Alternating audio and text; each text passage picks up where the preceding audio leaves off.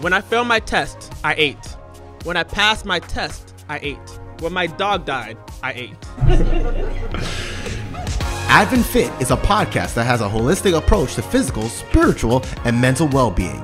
In each episode, we share productive ways to live a healthier and happier lifestyle. Unlike other podcasts in this space, AdventFit gives you a comprehensive approach to fitness without the fluff for the everyday Christian. My fitness journey started in the bathroom. Now let's take a trip down memory lane. This was back in college. AUC, Atlantic Union College, a school that was. And as I already established, I was in the bathroom. So I looked down on my stomach and I was not happy. I was skinny fat.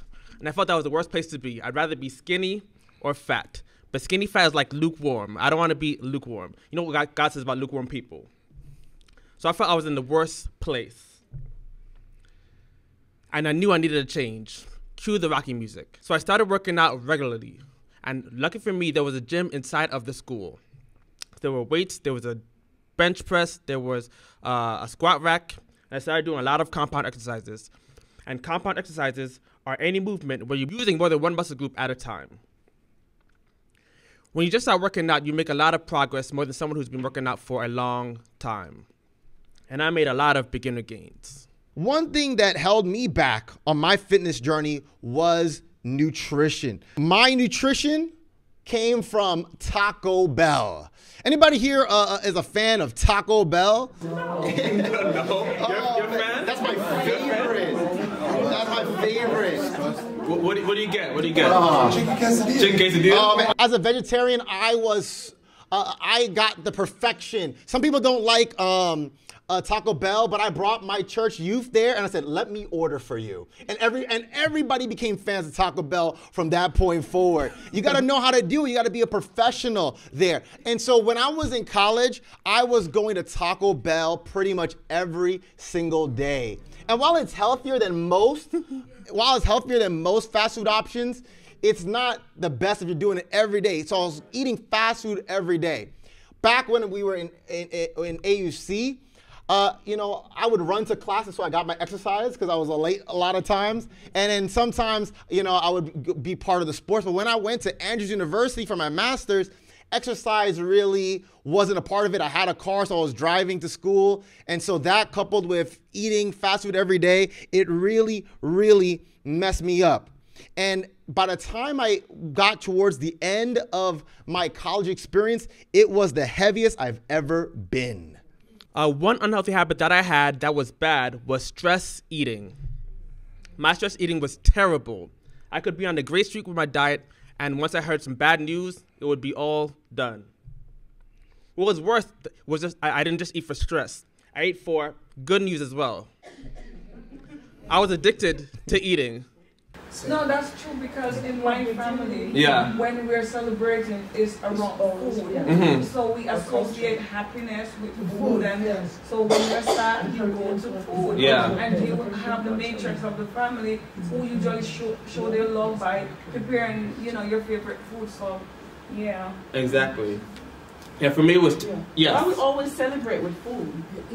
Oh yeah, weddings, funeral, everything is food. Everything is food. Yeah. When I failed my test, I ate.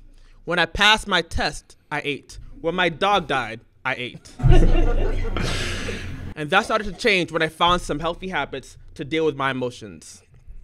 And if you guys go to AdventFit.org right now and sign up for the email list, you can find 50 ways to have a healthier and happier lifestyle. One thing that helped me was mindfulness meditation. And there were many apps that I used. And it taught me about being present, about not worrying about the past or the future. Meditation and mental health exercises have improved my life immensely. I was eating a lot to deal with stress when I was in Andrews, but what I should have been doing was eating more spiritual food. I was going to school to become a pastor, but while I was there, it became the most stressful time of my life up until that point. I was told that I was going to be hired and to start pastoring, and then a month before I started, they told me, we changed your mind, you're gonna go back to school. And for somebody who is not a fan of school, I was annoyed, and I felt like my plan for my life was being delayed.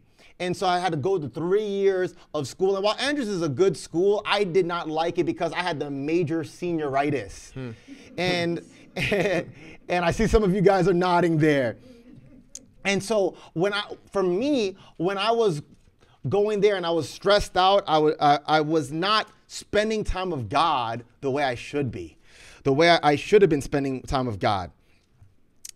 But then I realized, you know what? I can't do this. I need to stop what I'm doing, and I need to go back to basics. Instead of trying to focus on becoming a pastor, just be a pastor. That was my philosophy while I was in my last years of high school. That was my philosophy when I was in undergrad. And so I went back to that. And so I didn't need to be hired to be a pastor, just do it. So I just went through the directory and started calling all these local churches, asking for them if they needed a pastor, even if it was just simply to preach. One pastor finally answered the phone call. And so I ended up living in 2 places, Michigan while I was in school, and for the weekends, I would live in Indiana where I would pastor, lay pastor 2 churches there. And so as I was pastoring those churches while also going back to basics of praying, reading the Bible, as I was building up my spiritual life, and as the Bible says, casting all my cares upon him, that really is what kept me sane until I became a full-time pastor in New York. So for me, I was able to get my spiritual life back on track. However, my health was no longer in track. And I realized at one point that I started to develop the pastor's gut. Yeah, it wasn't good. And I promised myself I would never get the pastor's gut.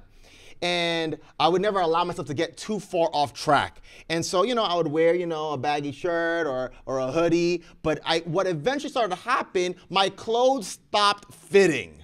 Some of you guys mentioned about clothes. My clothes stopped fitting, and I did not want to spend more money to buy more clothes. And so I started to panic. And so I decided, you know what? I'm going to finish this evangelistic series I was doing with the youth. And as soon as I'm done with that, I'm going to go on a raw food diet. And so I did. I went on a raw food diet, and I decided that I was going to go for at least 2 weeks. After 2 weeks, I was like, yeah, I can go a little longer. And I did a month. After a month, I could do another month. I did 2 months. And I said, you know what? I will do at least 3 months. And at 3 months mark, I will stop so I won't feel like I'm in this forever. And so I went 3 months, no cooked food, nothing like that. Purely raw food is what I was eating for 3 months straight. So when I went with the Pathfinders to camping, I brought my own raw food. Whenever I went out to eat with people, raw food. But I knew this was the quickest way to reach my goals here. And I was able to achieve my lifelong dream to get the abs, the core there. Yep. You said raw food. Like what? Just Not cooked. Not cooked. fruits, Fruits. So that's a common question I get. Like, what do I eat on a raw food diet? So what I eat is I eat fruits, vegetables, not cooked, uncooked vegetables. I eat nuts, and I eat seeds, and sometimes raw grains there. So nothing cooked. You can make recipes with raw food as well. All right, so I was wholeheartedly against veganism. When I thought about vegans, nothing good came to my mind. I thought about the internet warriors who are on the internet talking about how they're vegan. In every single chat, when you see something about meat, I'm vegan, this is terrible, meat is murder. Also, I thought about annoying people constantly mentioning their veganism. And I thought about sad food at churches. I watched so many vegan documentaries that did not convince me. I even enjoyed some great wings to one of those documentaries. And then I was told to watch Game Changers. I thought it was just another one of those vegan documentaries. Didn't I tell you to watch that? You and somebody else told me to watch Thank you. Game Changers. And I was told by 2 people to watch Game Changers. So when I watched it, this one was different. It wasn't preachy, and it was practical. And after watching the documentary, I became an A- vegan. What? Yeah. And let me explain A- vegan. That's why I didn't even say anything, because I knew people were going to ask questions. So an A- vegan, so I'm a teacher, so I use math in this. So A- vegan is where I'm vegan for 90% of the year. So I have 300, I'm vegan for most of the year. So I have 32 cheat days, 34 cheat days. And 12 of those cheat days I save for the holidays. So I have 12 cheat days for November and December, so like the 12 days of Christmas. And then I have the other 22 cheat days for January to October. And 365 minus 34 equals about 90%. So that's why I call myself an A- vegan. Yeah. Interesting. You know, and the reason why we encourage that is because that's the teacher in him, right? That's the teacher in him. So it's not simple. It's not simplified. So I'll help to simplify it for the lay people here. I'm not a teacher, and I'm not a mathematician. But basically, what he did was for 90% of the year, he did the math and figured that if he does the majority of the year as a vegan, then that's an overall healthy lifestyle, right? A lot of people think that they need to be 100% on something, or it's either all or nothing, and they end up not doing anything. I had one person in my church, and she was telling me, I was telling her about my diet and stuff like that. She was like, "Oh, but you know what? I can never give up my lasagna and pizza, and so therefore I'm just gonna stick with my diet," which was an unhealthy diet. I was like, well, why don't you have it on special occasions? That's okay, as long as your overall lifestyle is a healthy one there. And so we're talking about, that is his way of accomplishing his goals. Oh, somebody asked a question. Do either of you detox, and how often? No, I don't do that. So I'll tell you about the first time I went on a detox. I decided to do one of those saltwater detoxes, right? And so when I did it, I misread the instructions, and I read tablespoon instead of teaspoon. And I put the amount of tablespoons, and I felt like I was gonna throw up, and I had already gone running. And I decided from that point that that was one of the earlier times when I went on a raw diet. I decided, you know what? I don't need to try all these fancy stuff. Just go on in a lifestyle, and that did the trick for me. There's a couple of times I may do like a short one. Like for instance, especially when I did the 300 diet, sometimes your body loses the momentum because you're doing the cheat days. And so sometimes what I would do is I would do like drink like maybe like 2 to 4 cups of carrot juice, of pure 100% carrot juice, and that helps to get the flow, if you know what I mean. Get back on track there. So sometimes a little thing like that, but in terms of a full detox, that's good if you're having some real health issues. I think that's really good. But again, you want to do the research before you go into any major detox. I'm going to take one last question here that's on the chat. Can ingesting green juices work as a detox?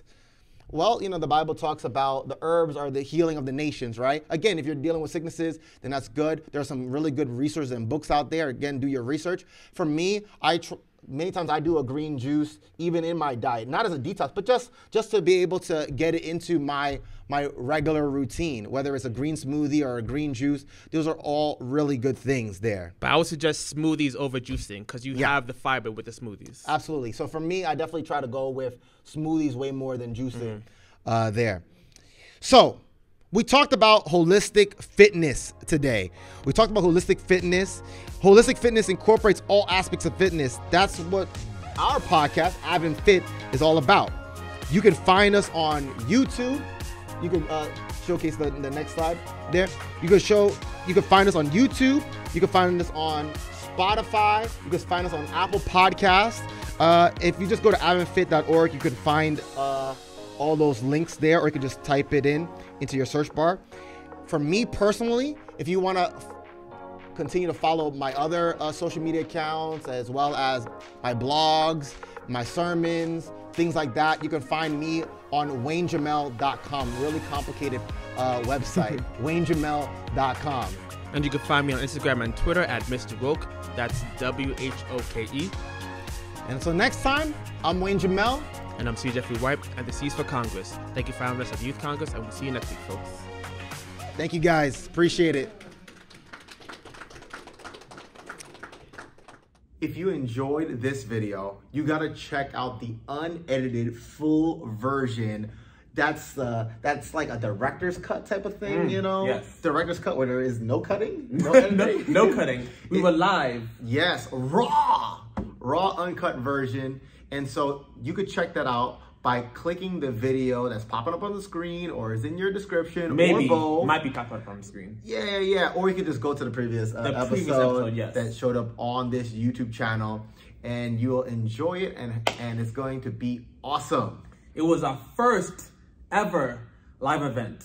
That's right. So check that out, and you can see the interaction that we have with the audience, those that were in person and online. Thanks, guys. Please like and share. Subscribe. Subscribe, yes. To AdventFit.